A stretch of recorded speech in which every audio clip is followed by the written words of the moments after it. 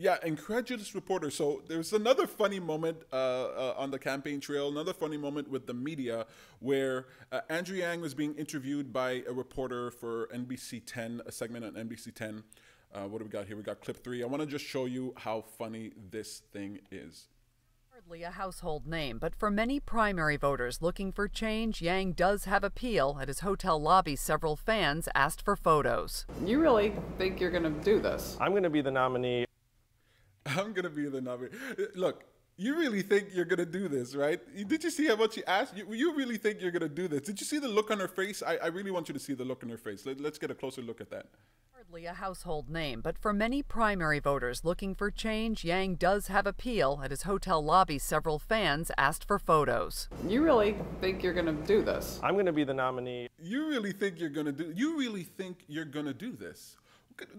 That's an interesting question coming from a reporter, right? You really think you're going to do this? Yeah, he thinks he's going to do this. Look, I can't blame her. It's the same look I had on my face when I heard about Andrew Yang. He really thinks he's going to do this, you know? And honestly, I had that look on my face for quite a while. Even though I was supporting Andrew Yang, I was like, you know, is this guy really going to do this? Yeah, man, he's going to do this. The improbable Yang.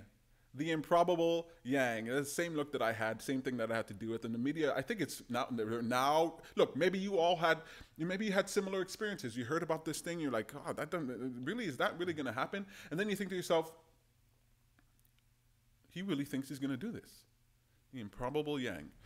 Really funny moments. Sometimes you get some really cool gems watching Andrew Yang in these interviews. And yeah, you might be upset and you might be bothered by how people talk to him or about him, but that guy's having fun. And it's really fun watching people reckoning with Andrew Yang on the campaign trail. You got a lot of people going, what? I heard Chuck Todd on Meet the Press talking to a panel saying if Biden drops out, then support will go to if Bernie drops out, support will go to Warren or Yang. And people were like, what? Are you kidding me?